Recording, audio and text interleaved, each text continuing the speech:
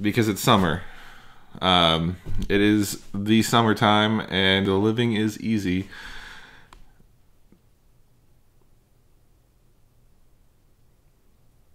Yeah, I just said that.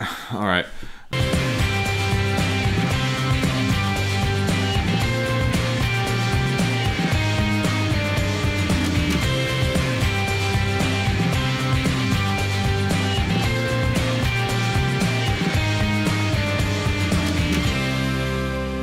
Welcome back to Rewind with bschwitty, because Han shot first. Today, I've had a busy weekend. I'm really sorry. It's been, there's Mac and Cheese Fest, and there was today a Rockin' Rosé, kind of a craft wine market thing. So, needless to say, my weekend's been busy. I haven't had much time to really just sit down and record some episodes, so it's a little late right now, but I'm not going to skip another week of filming just because I don't have my shit together. Today's Varietal focus, and we're going to be talking about Grenache Blanc. Grenache Blanc is, well, it has many names. It is a white berried form of Grenache Noir. It used to be the fourth most planted white grape varietal as of the late 1980s, but eventually was replaced by Sauvignon Blanc on that list. There are over 13,000 acres of the plant planted in France. It is common in the Languedoc-Roussillon region, and is generally makes some full-bodied whites. Full fat floral. I'm having one from Halter Ranch today, although this is 2014, so it's a little old. You don't want your whites to age much more than a year or so. The grape is typically blended with Grenache Gris, Claret, Bourboulon, Marsanne, Roussanne, Viognier, Picpoul Blanc, and Vermentino in table wines. I always refer to this as the filler grape. It gives you extra volume without compromising too much in body, structure, weight, etc. It's also used in white Chateauneuf de Pape and in Roussillon's Vin du Naturel. Remember, I don't speak French. It's also found in California and South Africa. It's referred to as Grenache Blanc in Spain, where I also don't speak Spanish. And it's grown in northeastern Spain, a total of 5,434 acres as of 2011.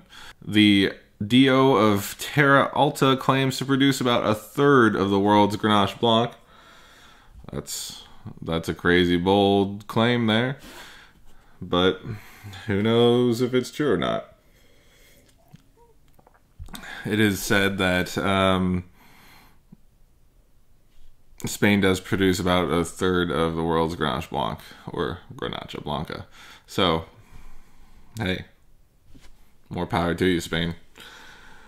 The aroma of this wine is kind of a green fruit and citrus notes. There's a little Asian pear, green apple, some unripe mango, a little lemon zest, some white peach, everything from pear and apple to some stone fruit. On the palate, it's plump and rich, juicy pear flavors, Bartlett, other type of pears. Lean herbal notes of green almond or dry green herbs and salty minerals.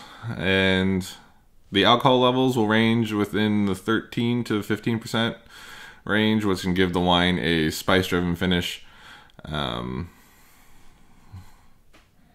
This bottle right here is 14.1. It pairs well with a variety of foods, and it can handle some spice. Some spice. Not all spice, or the spice, all spice. Some spice. With meat, it is said to pair well with things like seafood, because it's a white. Lobster, chicken sauté, Moroccan tangine, braised short rib, and pork shoulder. I'm sure this is running the gamut of different Grenache Blancs. Cheese, they suggest soft and creamy cheeses like Brie and Camembert, or medium nutty cheeses like all those Swiss cheeses we use in the fondue, Emmentaler, Gruyere, and Raclette. Herbs and spices that it pairs well with: cumin, coriander, and allspice.